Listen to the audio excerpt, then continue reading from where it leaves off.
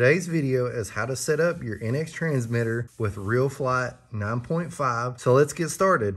First thing we need to do is set up a template in our radio. I've went ahead and done this and named it RF 9.5. You will do this in the system settings. You can see there, model type, you pick the airplane, model name, and then aircraft type. Aircraft type, you want to go ahead and set that as one aileron, one flap. Now, you might be thinking, well, BD, what if I fly an airplane that doesn't have flaps? Well, nothing changes there. The only difference is going to be you're going to set up a flap menu system and you assign your switch, which is normally D. And when you do that, when you fly an airplane that has flaps, it works like normal. And if you're on an airplane that doesn't have flaps, it doesn't change anything. The plane flies like normal. And if you toggle the D switch, it's not going to do anything. Then you want to go to channel assign. A is set up default on gear. Channel 7, which is auxiliary 2.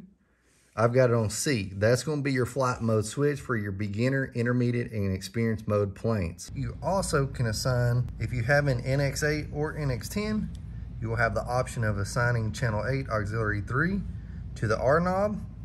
If you have an NX10, you also can assign switch E to channel 8 auxiliary 3 as well.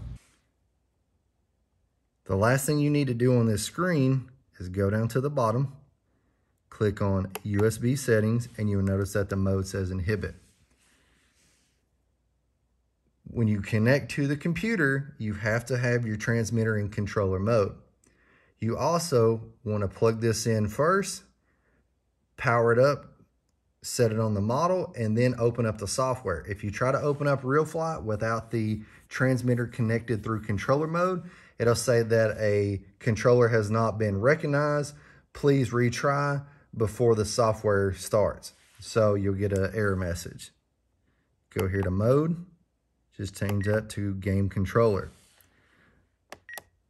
After you've set these things up, when you go to the normal menu, you will notice that our light's not on. That means it's no longer transmitting RF signal, which also means that it's in controller mode. So that's the way that you know you've got it set up. Now let's take a look at our normal settings that we can customize. You can go in and set up dual rate and expo, put your control surfaces on different switches, just like you would do your real airplane.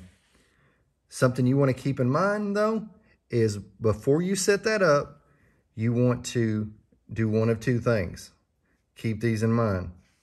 One is you want to allow your high setting or the position that your switch is on to be 100% before you calibrate.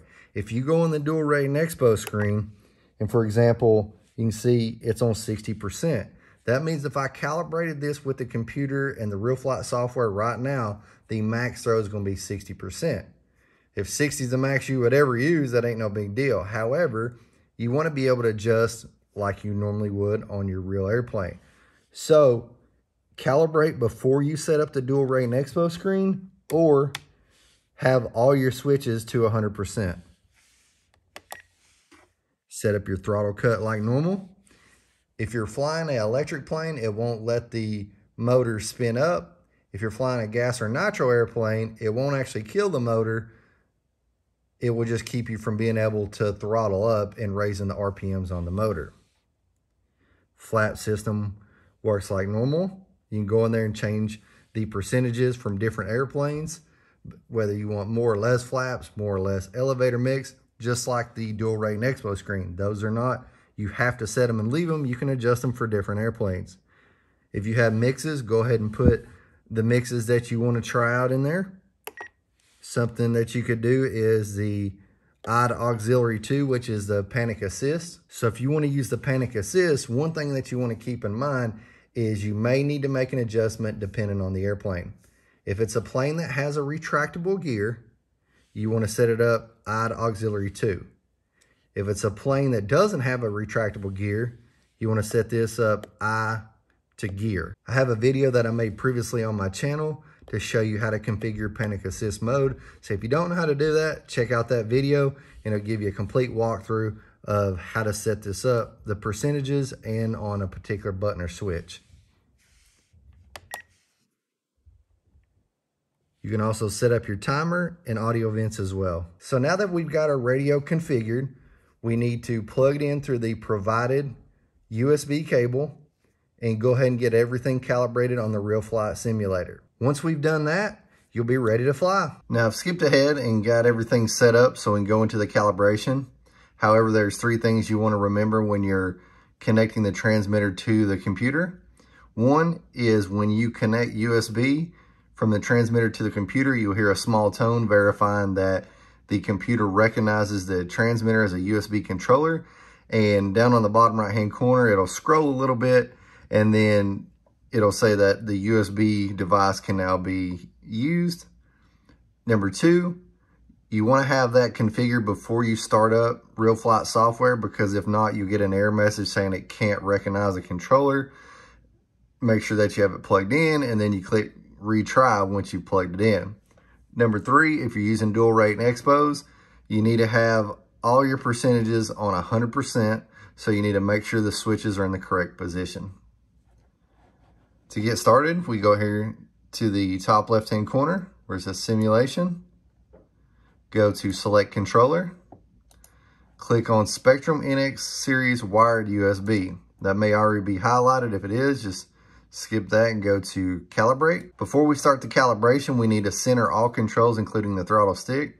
You'll notice on the user interface transmitter on the screen that my throttle stick's down, so I need to go ahead and push that up.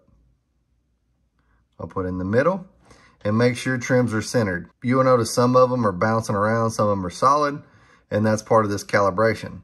So what I do is I start with the sticks first, and you'll notice that it matches on the screen. And you want it to be solid when you get done. So sometimes you'll want to cycle it a couple of times. Now we're going to do left and right.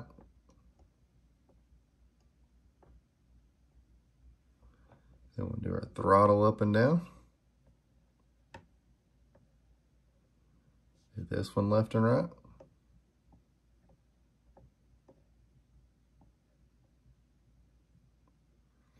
And I like to finish with them in the center. So you notice that my throttle was down a little bit. I moved it up. Then I'll do the back sliders. Even if it's something that's not configured, I'll still go ahead and flip the switches on them just to be sure. And if it's something slow like Z-axis right there, which is the flaps, let it go all the way to 0 and then flip it back. Same thing, I toggle it a couple of times just to make sure it's calibrated properly.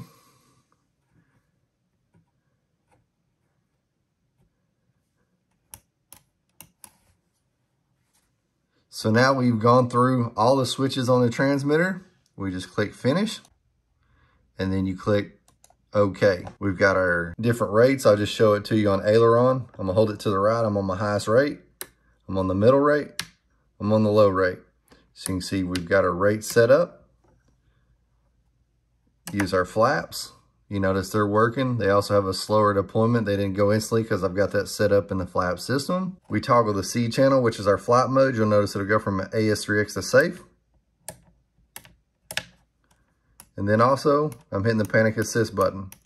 So everything's working. One last thing is if you want to make your screen full screen and get rid of the bars at the top and bottom, you push Alt-Enter. The reason why I've got it in what's called window mode currently is because that's how you access the taskbar up at the top. So push Alt-Enter, these bars will go away and you'll have a full screen. If you found this video informative or learned something new today, go ahead and push the like button. If you want to see future videos, subscribe to the channel while you're here. I appreciate y'all watching, and I'll see you on the next one.